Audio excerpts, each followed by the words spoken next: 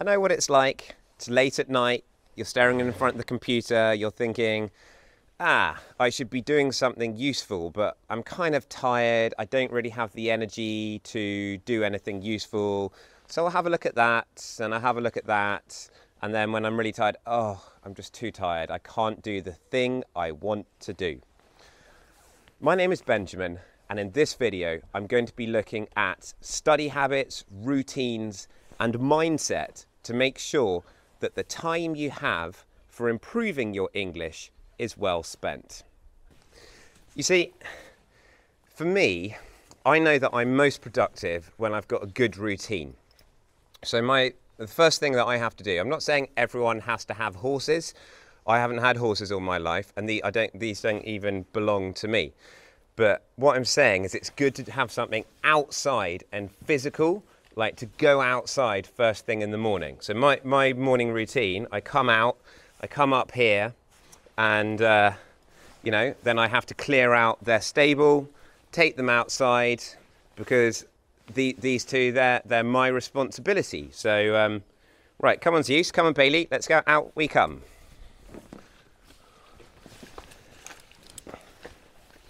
Out they go.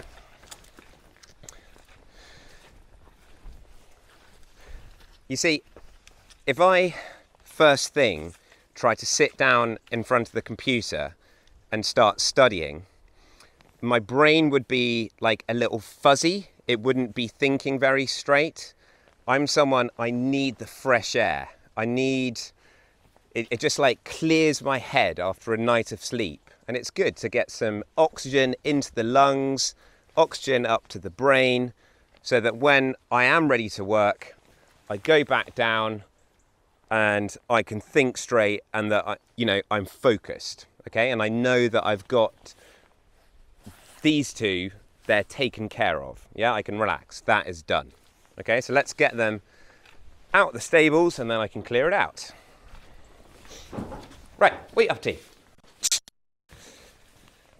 Out you go. Go on.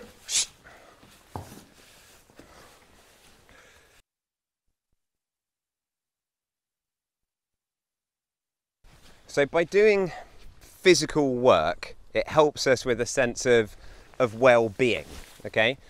Now, I know a lot of people live in the city, and getting outside, you could sort of go and run around a park, you could like go to an outdoor gym or something, but if we're feeling good in our bodies, then our mind is more able to focus on what it is doing.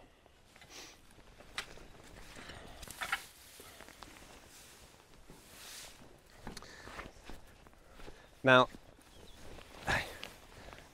the next thing I want to talk about is sense of challenge and comfort zone. So I'm not really a horsey person, as you can probably tell, but recently a friend of ours who has just given birth, she's had a baby, she was running a riding stable, a place for horses where children went to have riding lessons.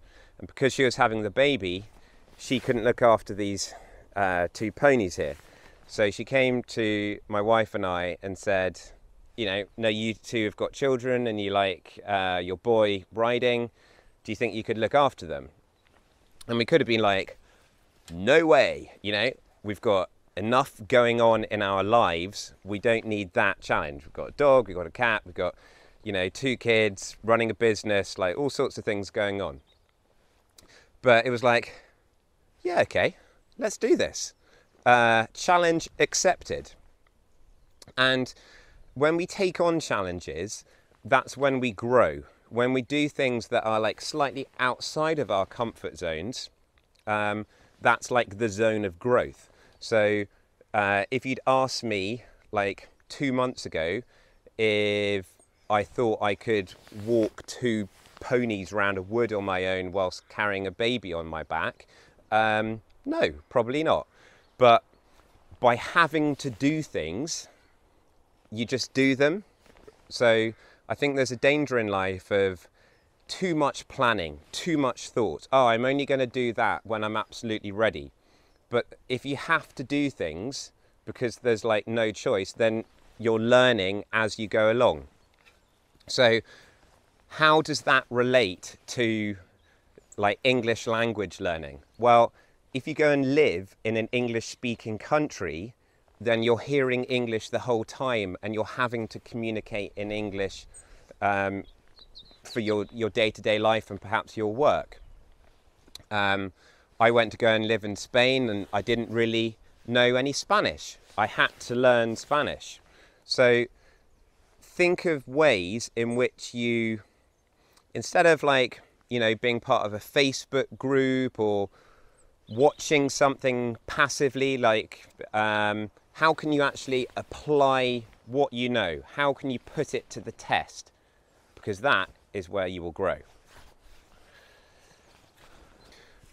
So I'm going to tell you a quick story now, which is about how to respond to life when life is a bit difficult. So there was once an old farmer, and he had this donkey that was very, very old, and it was costing him a lot of money to keep the donkey alive. He kept on having to go to the vet, and the vet, you know what vets are like, they can be very expensive. So he decided he didn't want to shoot the animal. So what he did is he made it go down a well, you know, a circular structure with water down at the bottom. Okay, I don't know how he got it down there, but you know, donkey down in the well. But this donkey, being a donkey that wouldn't give up, he got down at the bottom there. He was like, oh, here I am. It's not very nice, but you know, be okay. And one day, some people in the village, they were throwing stuff down into the well. I think they were like trying to bury the donkey or something. And the donkey saw this stuff coming down. It's like, oh, what's this? He stepped to the side. The stuff came down there. He saw more stuff and he stepped to the side. Gradually, he worked out that he was going up and up and up and up until he got to the top and he was able to hop out again. And yes, he was old. Yes, he had a couple of pains in his joints, but he survived. And the moral of that story is that, you know, if life is being difficult and we have problems, you've got to try and step on top of them, because that process of building and growing and adapting is what keeps us going. It keeps us alive. So one of my jobs is making sure they've got fresh water to drink when they're out here. There we are.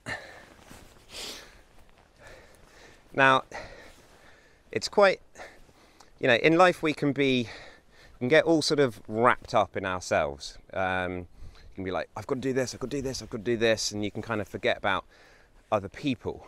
But if you give and if you kind of care for others, like, you know, I'm just looking after these horses now, but it gives me a warm, fuzzy glow inside, because they're kind of my responsibility. I'm looking after them. And if we're thinking about like optimal mindset and like being in the really good zone so that we can learn and improve and progress, if we do spend a bit of time, like each day or each week, looking after others, whether that is visiting an elderly relative or like washing some plates in a homeless shelter, or you know, looking after some animals in a sort of rescue centre, walking someone's dog, it doesn't take long, but it can energize us to then go back and attack our work with like renewed energy.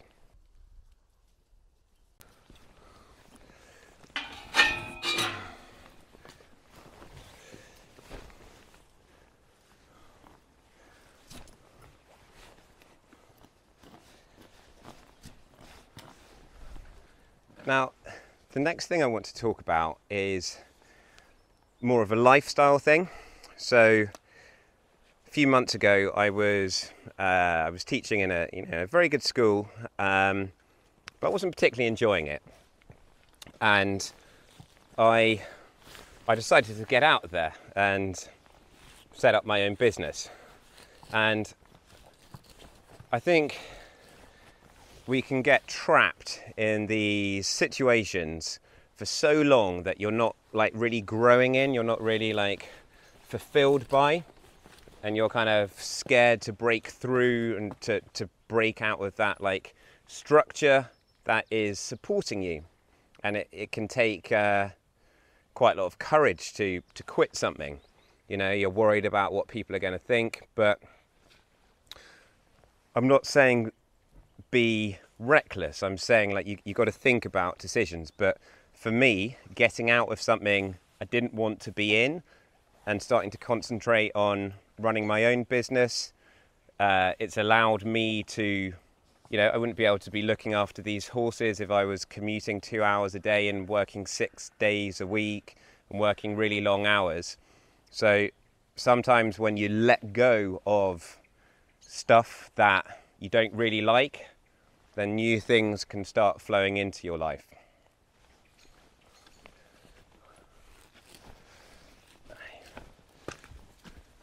I appreciate that this video has been a little bit different. You're used to Benjamin standing in front of a whiteboard. What on earth is going on? But look, let's just review what I'm saying. If we want to be, come with me, if you want to be productive, if you want to make sure that the time spent learning, spent in front of a computer is time well spent, then let's get outside. Let's get physical. And remember, when we help others, we actually help ourselves, helps our sort of mental state. Naughty. Hey. So that's it from me today, but thank you very much for watching. And until next time, get out there. Let's get busy. Let's get active. Let's get physical. Please remember to subscribe. If you want more help with your English, I help high-end professionals to write and speak better. Visit honeyourenglish.com. Thanks guys, and ring that bell.